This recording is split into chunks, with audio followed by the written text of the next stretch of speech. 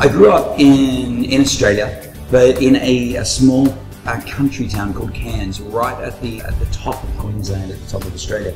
It's a tropical city, and it's kind of on the border between the Great Barrier Reef and the ocean, and the rainforest and the tropical rainforest that's up there. It's a lovely town, but very small. You know, only 100,000 people. It's only a really tiny place.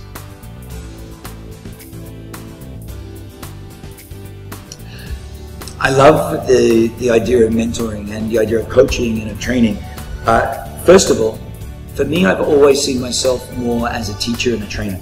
Someone who is able to pass on information and share that with people so that they can use it. And in my early work, before I actually started speaking publicly, I was a coach.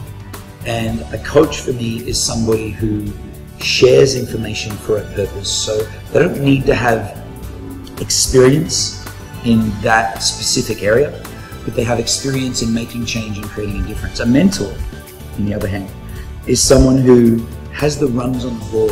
They've scored in that area. They also have specific knowledge about how to help other people. Now, I like to talk about a team, and I think being a mentor, me as a mentor or a coach for anyone, is about being a part of a team. For me, team stands for total experts, meaning they know what they're doing in that area. Achievers, meaning they've achieved results in that area that others could want. And mentors, meaning that me as a mentor, I have the ability to pass the information on.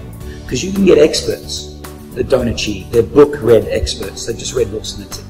You can get achievers that aren't good at teaching and passing on information. But to have a mentor is someone who has the expertise and the achievement and the history, who can also pass that information on so that others can create great results.